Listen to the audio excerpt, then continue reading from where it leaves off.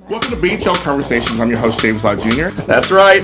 I am James Lott Jr. I'm the lead bat this evening. Hi, everybody. I'm James Lott Jr. You can follow me at James Lott Jr. on everything in the universe. Spell it out. Spell it out. Spell it out. Junior. We are back at our regular time this week, and I brought somebody with me, so grab a drink and join us next. I'm James Lott Jr. I'm one of your hosts. You can follow me at Black Hope LA, of course, and our GH Report page. But I'm here with two people who are just as eager to talk about what happened last week. Yeah. Go. You should have told me. Told me. You owe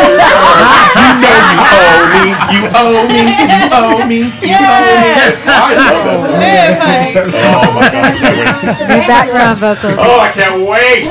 Yeah. Oh wait. Oh, that's me. I know. I was like, what's that? I was like, oh, there's more music. And of course, my chocolate twin, James Lott Jr. and my vanilla sister in the house. Hi, I'm James Lott Jr. at Afterbuzz TV at the When It Comes to Heart Hardy's Family Reunion 2. Yes, we are here in Vancouver, and I'm with the wonderful, the funny, the life-changing Pascal Hutton. Life-changing, that feels like it puts a lot of pressure on me. No, James. No, James. Oh, tell James I miss him. Oh, Lovely guy. You can tell He's so sweet. Yeah, I love James. Are we rolling? We are. Hi, James. You're awesome. James Lott Jr., for those who James don't know. Lott Jr. Yes. Ladies and gentlemen, he plays a legacy character, Ridge Forrester Jr., Hey. also known as RJ, Anthony Trappell. Hey guys, how's it going? How are you, sir? I'm doing good. I love my job sometimes because I get to meet people that I've always admired and I've always liked and are part of my soundtrack of my life. And I'm trying to fan out too much. I'm trying to be professional. The ladies of In Vogue, Rhoda, Sydney, and Terry. Hi, ladies. Hi. What a pleasure. Yeah. People do age, James. you don't, but people do age. She's here. I feel her too. No, but seriously, I feel her. I feel her too. She protects me so much, and she tries to make things as smooth as possible. Yeah, she's here. Yeah, I know. She kind of tapped me a second ago. She's like, okay. I'm like, okay. Yeah, I'll take care of you. and she likes you. She would have loved you.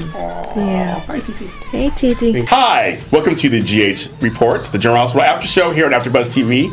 We're glad you're here to join us. I'm like one blank all of a sudden. Here to join us for another week of what happened in Port Charles. It really wasn't a week. It was like 3 days.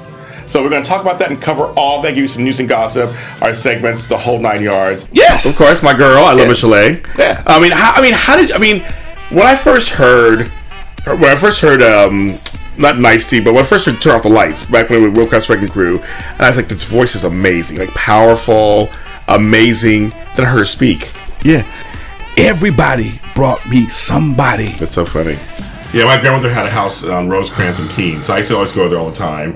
And I'm from Inglewood, so I was that whole South and South LA area. I was back and forth all the time. And I remember how there were parts of the schools I couldn't go to because of the gangs. Certain colors I couldn't wear because of the gangs. Certain shoelaces I couldn't wear. People sometimes don't understand. It was really in the 80s and in the early 90s. It was really bad. Like it was really, really bad. And you guys were like policing the beat at that time. And so, when you went into police, did you imagine you would be in a situation where it was like that? Like it was war, basically. I've always wanted to ask any of the Prince women, do you feel that he was a major, like almost a feminist towards women? Or was it just he loved women? Because he has so many women he's worked with. I think over he the was years. so in touch with his feminine side, but yet he was very masculine. I wanted an older brother like you. Also, his little brother was always the one that reminded him about what his mother would say and what his mother said. This is arguably one of the best interviews I've ever had. Oh my God. And the other best interview I've ever had was with Larry King. He's my idol. He's my idol. Yeah. You know why? Because you listen. Thank you, Ed, for being on the show. I love being here. It's like you're always a good time. You're one of the most gracious hosts I know. Thank you. Oh, you just made my year. Oh my God, you blew a year. Thank you very much. Thank you so much. You're welcome.